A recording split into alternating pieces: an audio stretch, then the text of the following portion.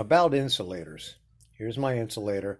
It'll be mounted on my backbone, whatever it's made of.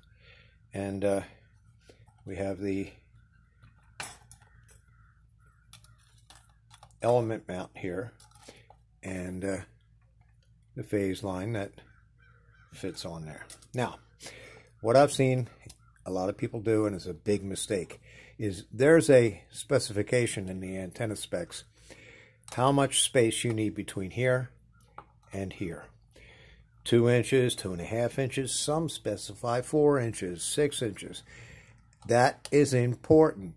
There's an electromagnetic field running along this phase line. This is your signal going up and down, coming in, going up and down, back and forth. It's doing that a lot. If you don't have correct separation here, you get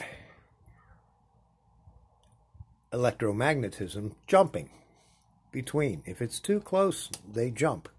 And I've seen guys who use big bolts. Oh, geez, one guy was using small lag bolts, and the head is 1.5 inches.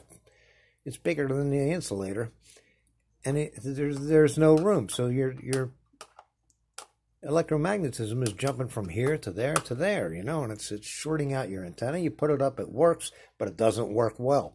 Oh, what's going on? Must be the trees. No, it's not. I always embed the attachment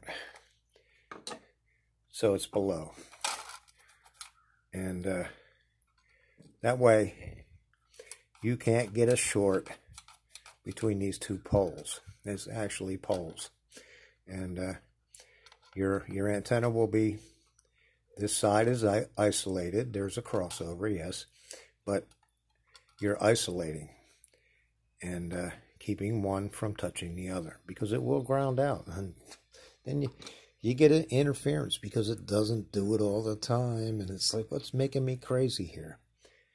Good luck.